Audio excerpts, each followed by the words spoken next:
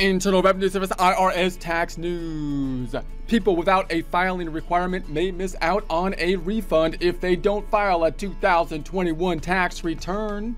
In other words, the IRS is like, file your dang tax return, even if you don't have to, because we want to know who you worked for, even if it was nobody, where you live, who your dependents are, and all other vital personal information. You know, the same kind of stuff you'd be asked about by your typical identity thief. And we'll pay you for it.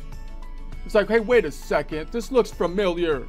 Did the IRS steal this business model from Facebook? But first, an attempt at a joke. The administration grudgingly admits that the economy, it's not as solid as it could be. Solid as a rock. But don't worry, that crap will hold together. Don't worry, it'll hold together. However, the market disagrees, saying that crap's not holding together. In fact, it's diarrhea. COVID tax tip 2022-111, July 21st, 2022. Some people may choose not to file a tax return because they didn't earn enough money to be required to file, but may miss getting a refund if they don't file.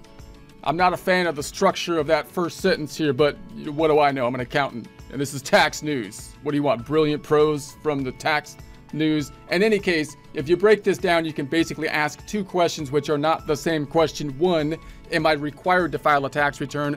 Two, would it be beneficial to file a tax return? These are two distinct questions that we could ask. If we ask the question, am I required to file a tax return? If your income is below a certain threshold, you would think that would basically be kind of like the standard deduction that everyone gets, that you wouldn't be required to file because that would bring your taxable income to basically zero. You wouldn't owe any tax at that point in time, and therefore you would think the IRS would not be coming after you if you didn't file a tax return when you don't owe any taxes. Although you can imagine a world in which they would come after you if they wanted more than taxes, such as your personal identifiable information. Obviously, in theory, at least these days, that's not what they're trying to do. They're not trying to track every step. They're trying to actually get tax revenue in theory, and therefore you would think they wouldn't come after you if you didn't owe any taxes because your income's below a certain threshold. On the other hand, if you ask the question, would it be beneficial to file the tax return? It still may be quite beneficial these days because for multiple reasons. One, you might have worked somewhere and you might have some withholdings that they took for federal income taxes, and if you file the tax return, you might get that in the form of a refund. That would be a general, classical kind of refund.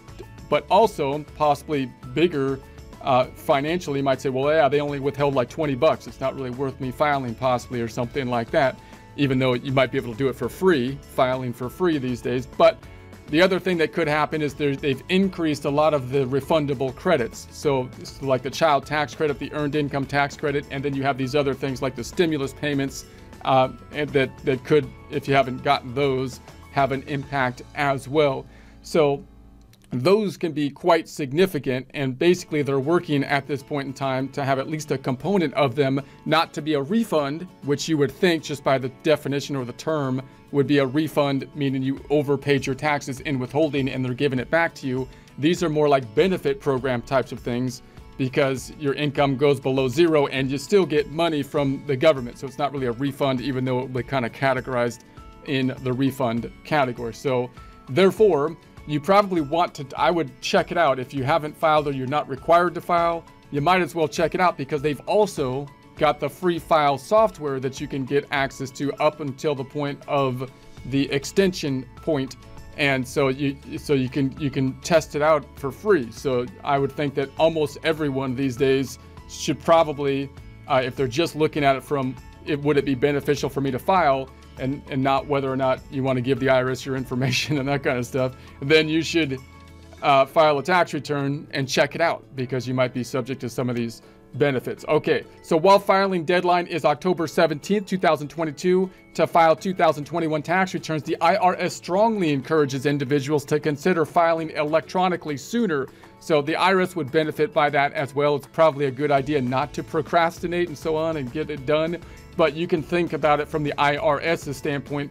They would like people to file sooner and not have everybody file on October 17th because then, you know, they want to get stuff done before the filing season at the end of the year. So from their standpoint, you could see that they would want the tax returns done sooner, you would think. So sooner rather than later, especially if they're due a refund. So in most cases, and notice how they kind of frame it here as if they're concerned with your refund, right? They want you to file sooner. So, you know, I get that, but I'm, you know, from my skeptical perception, I would think that they want you to file it sooner because this is their downtime and they'd like to process as many tax returns at this point in time as they can. And they're probably more concerned about the people that owe money, because if they owe money, then the IRS basically wants to get paid. But in any case, in most cases, income filing status and age determine if a taxpayer must file a tax return. Other rules may apply if the taxpayer is self-employed or can be claimed as a dependent of someone else. The interactive tax assistance, there's a link to that here, can help people determine if they need to file a tax return. Look at tax withheld or paid. Excess tax withholding are only returned to the form of a refund when someone files a tax return. So if your income is below a certain threshold, it's likely that your employer still had to withhold money based on the W-4, and you're not going to get that money back if you didn't owe it without filing a tax return in the form of a refund. So this can affect students and part-time workers where the tax withheld from their wages is at a rate that is too high. Seniors and retirees who make estimated tax payments or have money withheld from their retirement fund and Social Security disbursements may also be eligible for a refund. Individuals who answer yes to any of these questions may be due a refund and must file a tax return to get their money. Did the taxpayer's employer withhold federal income tax from their pay? Did the taxpayer make estimated tax payments during the year? Did they overpay last year on their taxes and have it applied to their 2021 tax return? So these would all the things that apply to the classical refund, meaning you overpaid your taxes possibly, and therefore you would get a refund when filing the tax return as you realize that you didn't owe as much taxes. That's one thing. But again, you've got these other credits and stuff that could be beneficial and possibly be worth even more in a lot of cases than that stuff. So here are some valuable credits taxpayers may be able to claim. While most tax credits can be used to reduce tax owed, there are credits that allow individuals to receive money beyond what they owe, meaning it's no longer a refund at that point. These are benefit programs past that point in time. So we got the recovery rebate credit. Individuals who didn't qualify for the third economic impact payment or got less than the full amount may be eligible to claim the 2021 recovery rebate credit. There's a link to that here, and will need to file the 2021 tax return even if they don't usually file a tax return. The credit will reduce any tax owed for 2021 or be included in the tax refund. We got the earned income tax credit. A working taxpayer who earned $57,414 or less last year could receive the earned income tax credit. Now, it's more complex than that because the earned income tax credit is one of the most complex credits there are to kind of understand. It's got a dependent component or qualifying child component to it, up to 3 qualifying children. And it's got an income component that actually the credit goes up as your income goes up, caps off, and then goes back down. But that slope of capping off and going back down will differ based on how many children you have. But in any case, it could be a significant amount, and it's refundable or large. You know, there's a huge refundable component to it. So again, you might want to file just to check it out. For 2021 tax year, the tax return taxpayers file a 2022. The earned income credit ranges from $1,502 to $6,728, depending on their filing status and how many children they claim on their tax return. Taxpayers who did not file a return for tax year 2020 or 2021, or who did not claim the earned income tax credit on their 2020 or 2021 return because they had no earned income in those years, may file an original or amended return to claim the credit using their 2019 earned income. So it gets even more complex these days with the credit because, again, that credit already complicated because there's this earned income component. It's tied to the children. I'm not really against the credit. I like the concept of the credit, by the way, because it actually is trying to incentivize work as opposed to disincentivizing work, which most benefit programs do. Meaning if you start earning income, you lose the benefits, and you might lose more benefits than the income you earn, which seems counterproductive to me. So I like the idea of it, but it gets all complicated. And now they're going back. You could use 2019 because they're trying to say, well, people might not have been able to find work in 2020 or 2021. So maybe we can use the 2019 in an attempt to give people more benefit. So you could do that as well. So the software helps a lot with these confusing components, and oftentimes it's free up until October if you look at the free file stuff on the IRS website. So in any case, taxpayers can also use their 2019 earned income to figure their 2021 earned income credit if their 2019 earned income is more than their 2021 earned income. So you might say, well, why in the world, if my 2019 earned income is more than 2021, would it be better for me to use 2019 income? Because income is bad for taxes, isn't it? But with the earned income tax credit, your credit actually goes up as your income goes up to a certain threshold. And so it could be good for that purpose. And then you might be able to use the income in 2019 for that particular component to figure that out. And then your normal income for 2020, like to do the rest of the tax return. So it makes perfect sense. Everything makes sense.